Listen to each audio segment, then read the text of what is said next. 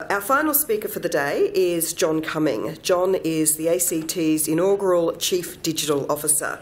His mission is to drive the digital agenda and to lead the whole of government digital strategic direction to ensure that the ACT public service is digitally innovative, dynamic and capable in its service to the community.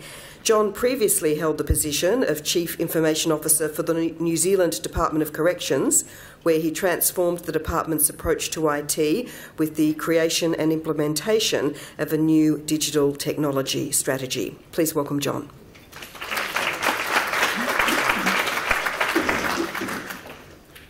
Thank you very much. A couple of things I should warn you. One is that I don't have a problem with buffering. In fact, generally the audience would like me to do a bit more buffering along the way. Secondly, I sometimes ramble on, so I've just got a timer here. Hopefully will keep me a little more on track.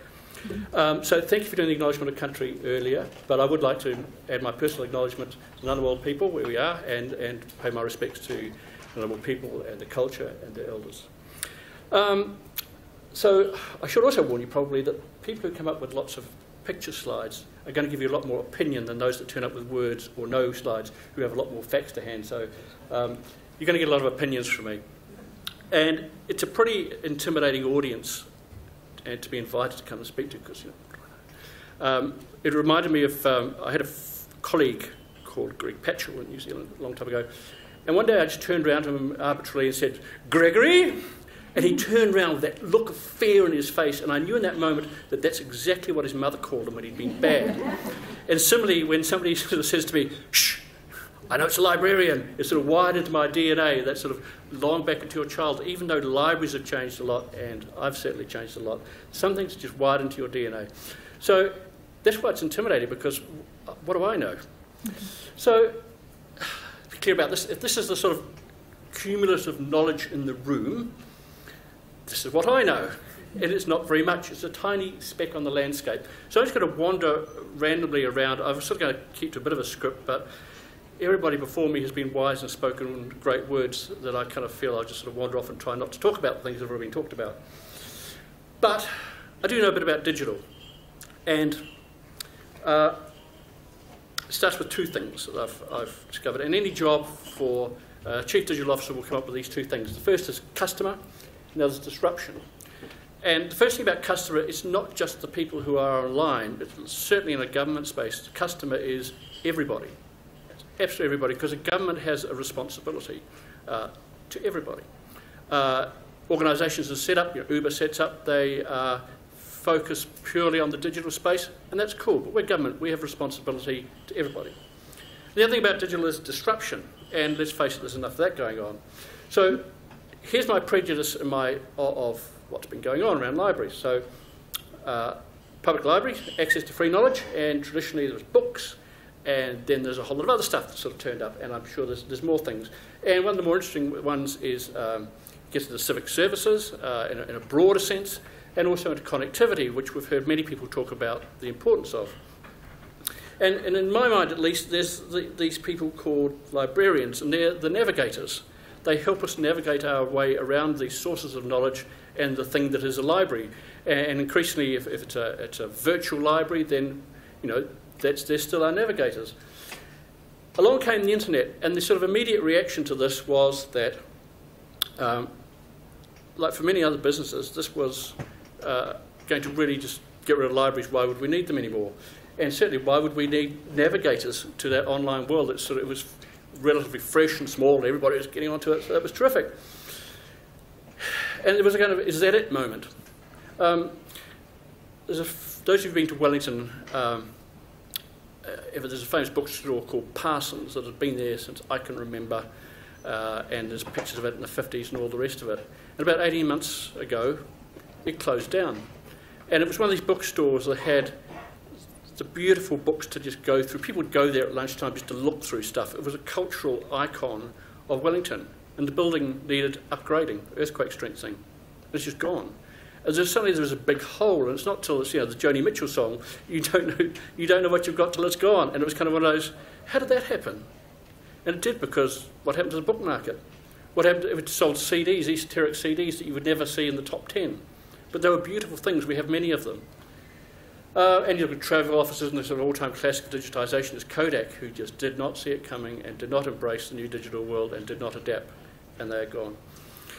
But there's a bit more to it than that, because people are always going to need navigators.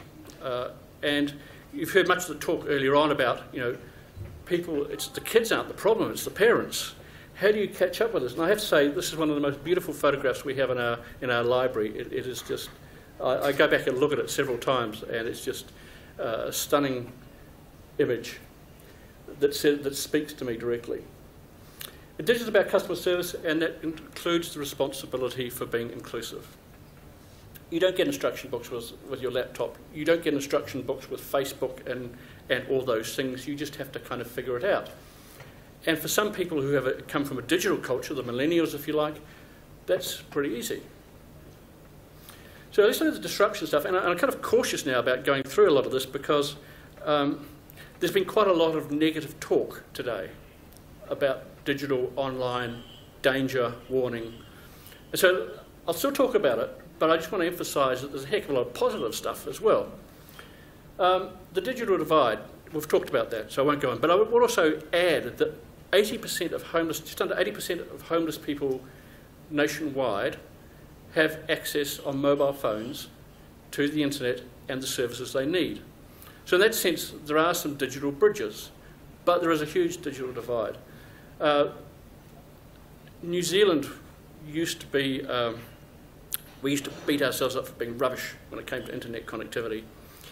And I have to say, coming here, I've been disappointed. The connectivity is not good, it is hard to get, and it's very expensive. And there is a lot of work to be done, in my view, to catch up with that small country across the ditch. There comes a disenfranchisement with that. If you're not part of the digital world, where are you? And the identity vulnerability simply means that if you're not playing in that space, then others will be only too happy to go and play in there for you and be you in that space. And if you're not there yourself, that becomes increasingly easy for them to do. Did you know, if you read the Canberra Times, you will know, that Canberra, despite us being the smartest bunch of people in the country, that's a fact apparently, we have the highest incidence of being scammed. So here we are, we're smart, we still get scammed. I have a close relative who I would consider a very, very smart person. He was scammed, warned him, this is not good, you're not, still went ahead and lost a lot of money. Smart people get scammed, and one needs to have a special kind of instinct around this. It is not about your intelligence. And of course, that's half the deal when people get into these things. They don't know how to get out with their ego. It's an embarrassment. There's increasingly a service squeeze that you can only get certain things. How do you get an Uber, a cheap taxi ride, if you like, without a mobile phone if you're not connected? Some of those services are just disappearing. And in the retail retreat side, I know the Canberra Mall gets bigger and malls get bigger, but you look at them, they are of a type of retail service. And even the mainstays like Dick Smith, of course, as we all know, that's disappearing. The retail space that people who aren't digitally engaged are actually retreating. It's getting harder and harder to do these things. And even with, so for me, coming to the country for the first time, I was here 20 years ago, so it's not as if I'm new, but it's as if I was new. And I have hearing technology, and getting a replacement part for that cost $70. I mean, they're not cheap. I don't know how people who aren't well off afford the sort of basic technology to hear properly. Getting that is getting harder and harder. I can go into a shop and have a consultation and get charged $150 for having a hearing consultation, when all I want is the bit that plugs into it, replace the old one that you have to replace every 12 months. So it's increasingly getting hard to have a sort of a simple, easy retail exchange. Cultural dilution comes in many, many forms, and it's very important, I think. And there's the obvious cultural dilution. So everything is kind of Americanized online because that's the biggest base of English-speaking language. And I rail against spelling and spell checkers and people who spell with American spelling. I have to say, coming across the ditch, I've had to go from program with MME on the end to no ME, and it drives me nuts. But I'm doing it because I've made a vow, if I go and live in America, I'll spell like the Americans. From Australia, I'll spell like the Australians. But I sort of have an English kind of background, which makes me want to spell like that. But it's getting all Americanized. Z's keep turning up all over the place. But it goes deeper than that, the way we think about things. And that sort of Western way of thinking is quite culturally divisive in terms of, for example, New Zealand Maori, or in terms of Australia, Aboriginal and Torres Strait Islanders. And you don't realise until you go through some process of reconciliation, in a sense, of just how different the frame of reference is. And suddenly you can create an exclusion without even noticing it. Now, that's a whole other topic that I'm not going to go into, and I'm lucky I don't understand the politics of Australia yet. I like to stay that way. But it is a big deal, that cultural dilution. And, of course, it comes between old and new. The cultural dilution of a book that you touch and feel. How much of that, of going through an old book, is cultural? For me, it's a lot. To touch that page is cultural. It's not just physical. And, of course, there's change panic, where people sometimes get into the change and they just, I can't do it. And relatively young and intelligent people who can do it just get into a panic and I can't do it. I won't try because I don't want to fail, so I won't. And that's a really hard thing to get past with some people. And so there are going to be people on the margins that we have to care for. So in terms of a library, to borrow an exchange, what the hell are you? I think was the expression, but it may be slightly wrong. In a library, what is a librarian? And it's probably all of these things, I think, these days. Because the world of musty books has changed dramatically. But in some ways, the more things change, the more they stay the same. There's always been change and there will always be change. And my experience has been that when we embrace change and look for its benefits, and not just do all the negatives like the list I've been going through, that's actually where we find the value, and that's how we stay ahead, and that's how we get value from it. We are not necessarily going to have digital things for people who are never going to engage with digital in the sense that we understand it. But we sure as hell have a lot of digital tools to help with that. We can do assisted digital, if you like, where we're not asking people to subtly learn things. We can work with them, we can work alongside them, we can navigate for them into getting used to these things. And in some ways, it's just the tools. You know, there are some immense challenges, I mean, in terms of access and so on and so forth, but digital has to be seen in a positive light and something that we should absolutely embrace. Because digital is more than just being online. Why did the term ever come up? Why did people get onto digital? And for me, it was a couple of things. One is it came out of crisis, that there was a global crisis with IT, and it needed a new way of looking at it, and digital was what came out of it.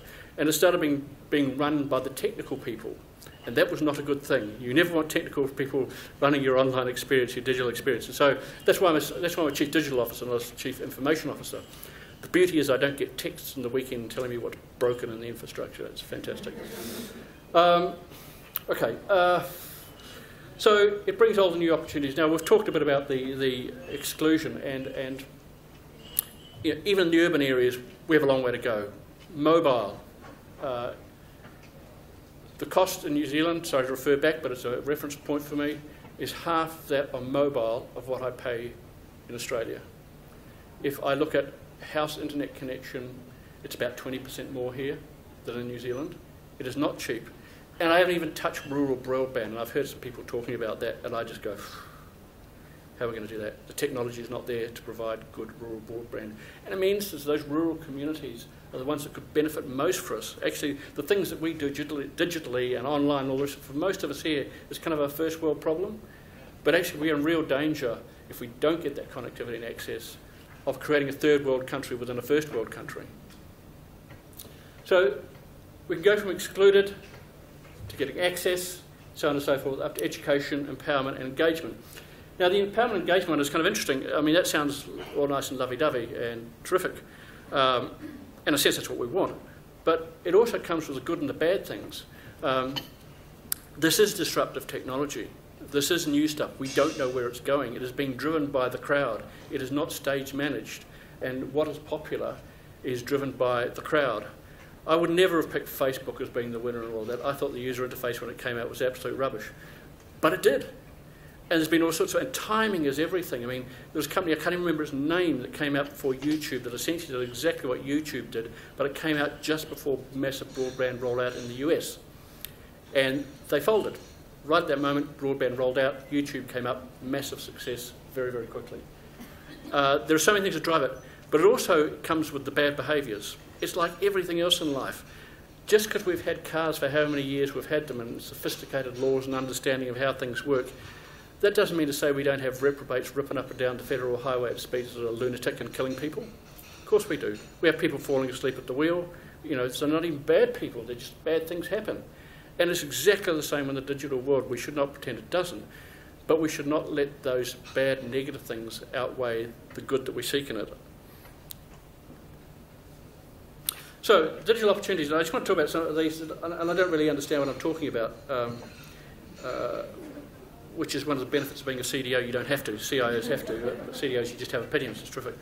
So here's some of the things I think that you should think about. And so human-centered design is a big thing with digital. And you would have, if you've listened to any of the DTO, Paul Shetler stuff, you would have heard about human-centered design.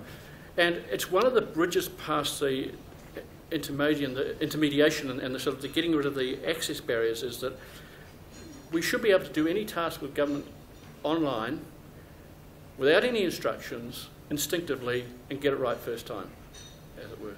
That's the goal. So increasingly, it's getting easier and easier to do things. I mean, back in the day when PCs were first out, you kind of needed to be a bit of a geek to make it work. Something would break every few days unless you had a geek in the family or paid a lot of money for one. These days, it just happens. iPads, they sort themselves out, it just happens. Increasingly, the services layer will go like that. It will become increasingly easy to go online and go onto your mobile devices and just do stuff. And I think the key to that is understanding how people behave. Whilst it's true that Henry Ford said, you know, if I'd asked people what they wanted, they would have just asked for faster horses. So I invented the car. That's terrific. But actually, to some degree with this, we let ourselves be fooled by that, thinking that we at the centre and the designers, we know best of how people work. We don't. We need to engage with the public on how they do things, how they want to do things, because we have very set mindsets on how things should work. And technical people are the worst. You never let a technical person design a website. It's horrible. Citizen co-creation is part of that. How do you work with the citizens to actually create value in whatever it is you do? Is that data? Is it collections? Is it whatever? I mean, one of the things I want for our data lake stuff is to be able to absorb community information like bird sightings, for example, and make that available as open community data. And what role are you going to play in that? Can you play a role? The digital archive, that's very straightforward. You know, what do we keep, what don't we keep? I have this rule of thumb that annoys people that says if it's printed on a laser printer, just scan it and get rid of it. If it wasn't printed on a laser printer, then there may be some value in its physical representation, but laser printers don't do anything for me. Data advocacy, what data do we need? What should we make available? We talk about open data, and government is awfully cagey about, you know, what data release, because it's hard work. So are you going to advocate for the citizens that you engage with every day about what data they need to see? I think you should. Data curation is kind of, you know, we curate all sorts of things. It's kind of like a museum term, but I think the massive information, I mean, goodness me, Mr. Tomlin's stuff has been saved for posterity. We absolutely need some good curation around that. Fortunately, I've gone on the radar, and I don't think anybody's going to store anything in mine because it doesn't make any sense. So anyway, there's lots of roles, and I think it's a longer conversation than I've got time for, to talk about some of those things. But I do want you to be demanding, and demanding on behalf of your customers. I've got a whole other slide deck, which I almost wish I bought, but time is of the essence, which is, as Australians, we are not demanding enough of digital services, of access to these progress. We need to be far more demanding in people's faces. And I know there will be politicians who think that probably we are in their faces, and there'll be telcos. You know, I sort of rail at telcos and embarrass myself at times. It can be much better. We should be demanding, and not just in the digital space, in all services that we get, we should be far more demanding. Why am I doing this? I've got an internet company, and I ring them up, they ask me for my password. You're an internet company. I'm not going to tell you my password. You shouldn't know it, but they do. If an internet company's behaving like that, what hope have the rest of us got? It's just outrageous. I complain. You should complain. Complaining is positive if it's a constructive way. I have to fill in a tax return on paper. I've had a tax file number for 25 years. I have to fill in a tax return on paper because I've been away a while, and the only way I can re-energise my account is by filling in a paper form. I can't read my own writing. How are they going to read it? I don't know. And I said, what? So loudly that my EA came rushing in to see if I'd had a medical event. I want you to be demanding and don't give up. It's very easy to say, never get there. Keep at it. Have therapy groups. This is what I'm doing here. I'm having therapy. Make sure you keep at it. Right, so be the advocate. So crowd sorcerer. You have access to crowds.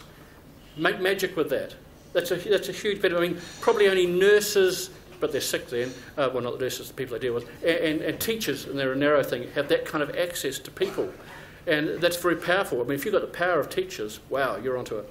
Customer-centric, you know our customers, particularly the ones who are on the margins often, who don't have this stuff. That's an important role. Getting people in franchise, user-centered design, access to services and data. And fundamentally, you should be our reality check about what's going on in the real world, because you are in the real world. Now my time has gone red, so I must come into land. So, it's not certain that everything is uncertain. So, it's very easy to say it's all just a mare, and it's kind of nobody really knows what's going to happen. To some degree that's true, but we can't control it. We can only nudge it. And that was a phrase used earlier. And I think we need to collectively nudge it, because there is no longer as much central power to direct as there was before. The digital world has changed that. So be one of the nudgers, please. And if you think everything is certain, or somebody tells you that everything is certain, I would like you to remind them of this anagram, because I think it's important. Thank you.